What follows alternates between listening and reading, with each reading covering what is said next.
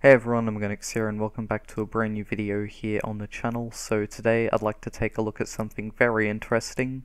I don't know if you guys know this, but you can actually make Godot games using an Android phone. I forget exactly how I found this out, since I'd found it out randomly a few months ago that this was possible, and I've been wanting to find time to make a video on it since. But if you go to Google right now and search Godot Android, one of the first results that pops up should be a page to the official Godot website where you can download Godot for Android via the Google Play Store or just the APK directly from the website.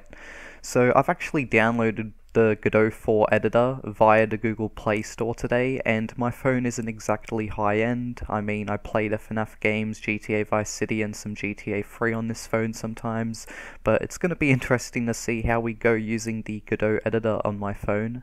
This will be my first time checking out Godot on Android, so now how about we get right into it. Alright guys, so I'm currently recording my phone screen. Hopefully the recording goes okay. I just realized recently that my phone has an inbuilt screen recorder, so hopefully everything goes alright. But yeah, so as you can see here, hopefully as you can see, I have got the Godot project manager opened up on my phone. So yeah, this is literally on my phone, and we're gonna go create new project. And yeah, so now we can just type in a name for a new project, it seems. And well, it's not backspacing at the moment. Oh, there we go. Alright, now we can type in the project name. Alright, I'm just going to call this test project. But yeah, very interesting that we can actually use Godot on Android. I don't know how long some of you guys have probably known about this, but yeah, I only just found out about it like a few months ago. But yeah, so as you can see here, we can even choose the renderer. We can choose between forward plus, mobile, compatibility. The mobile one is the default one selected for when you're using Godot on Android, it seems. I wonder if my phone is going to be good with using that renderer, or if I'll have to use compatibility. I guess we'll just have to wait and see. But yeah, let's go create and edit.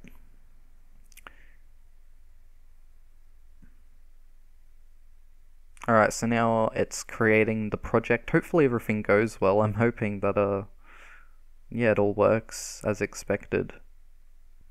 Alright guys, so the project has finally been created. Hopefully you guys can see what's going on here. So yeah, it's pretty much just the full Godot editor. And yeah, so we've got like a black screen here in our empty view. I don't know what the FPS is like. I mean, from moving around these thingies here, it doesn't look very good. But anyways, let's create a new node, a 3D scene.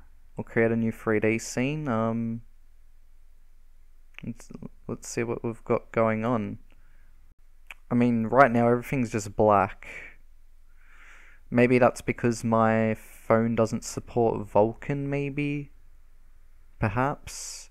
Because yeah, literally everything's just black right now on the screen, like, because usually you'd probably expect like the sky to show up in the background or something, right? Like the environment and stuff. But that's not happening. It's just all black. So what I'm going to do is I'm actually going to change the renderer over to compatibility and see if that changes anything. So let's do that. Alright guys, so it looks like I was right about the Vulkan issue, because yeah, the screen is no longer black, as you can see. I mean, as hopefully you guys can see. And yeah, here I am, I'm literally just moving around the Godot editor now on Android. Like, this is really cool. I don't know of what other proper game engines there are on phone that you can use, but it's really cool to see that you can actually use Godot on Android if you want to, you know what I mean? But yeah, so I'm just going to create a new 3D scene now. Hopefully it creates it. Do I have to like double click or something? Oh, there we go. Just takes a bit of time. But yeah, so let's actually add a child node. Let's try create a game object.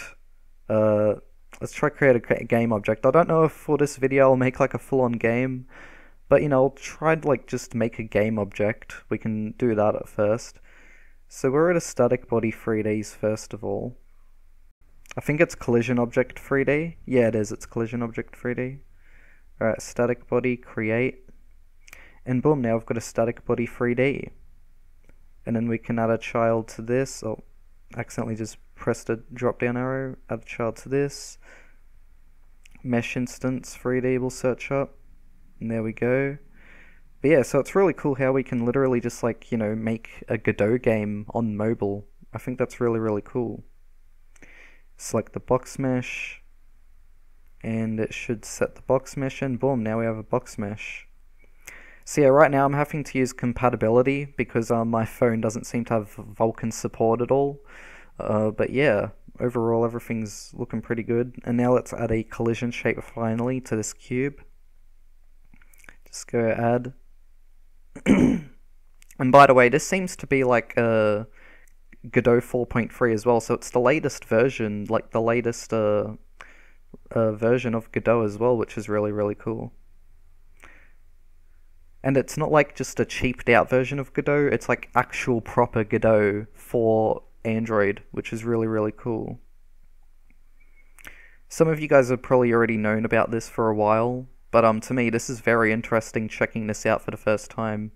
Like actually seeing that you can actually like make Godot games on Android, and yeah, like it performs alright on my phone as well using the compatibility renderer on my phone. So as you can see, I've got a cube here, a static body cube, and yeah, we can probably even like scale it out as well. We can go into the transform. Oh, there's like actually like a scroll bar here you can use. That's cool. Then we can actually like, scale things out if we want to. Yeah. So yeah, guys, as you can see, you can literally like properly make it. I almost just said it again, Godames instead of Godot games. You can actually properly make Godot games on Android, and that is really, really cool. See, as I said, I'm not going to go making a full game here at the moment. I might actually make a video on that at some point, actually. Like trying to make a full game using Godot Android. I might actually do that for like one of my next videos. But yeah. So for this video, I'm just showing you guys like, hey, did you know you can actually like make games via Godot on Android? And I guess for one of my next videos, I might actually do a video where I try make a game using Godot Android and see how I go. It won't be anything complicated. I'll just try make it as simple and quick as possible. But yeah, overall, it is really cool that we can actually do this. Alright, let's try add a camera into the scene. Let's just add a basic camera into the scene, just to look at our cube through a camera. Go create. Now, yeah, we can actually like full on move everything as well. But yeah, it's actually like quite usable using just like your fingers, you know what I mean? Because what I expected, right, is that I might have to use like a keyboard and mouse connected up to my phone somehow. But no, it's not like that at all. In fact, I can just simply use my fingers, my touch screen of my phone, to simply just, play around with the Godot editor, and that is really cool. I mean, look, we even have like the project settings here. Like, this probably includes like all the proper project settings and everything as well. Look, we even have our input maps. Like, yeah, everything's here. Pretty much literally everything is here. Go to the window size. Yeah, like literally everything's here. Like, it's not just a cheaped out version of Godot. It's like actually everything that is included in the desktop version of Godot is here on Android as well. Now, I don't know if there's an iOS version of Godot. I haven't looked into it, but I don't think there is at the moment. But yeah, if you are someone who does use iOS, that would be cool if there was a Godot version for that, but I'm not sure if there is. I only know of the Android version, but yeah. But yeah, so anyways guys, that's pretty much going to be the end of this video. Hopefully you all did like it. And yeah, so if you're someone who doesn't have a PC at the moment, but you have an Android phone and you want to use Godot, guess what? You can, and it's completely usable as well. Like, it's actually pretty alright to use, like you have the full suite of Godot features, it's, you can easily move around and add stuff in with just, using your touch screen. You don't even have to have some special way of having a keyboard and mouse connected up or anything, you can just use it as normal. But yeah. So anyways guys, that's going to be the end of this video. I'll see you all next time, and bye bye.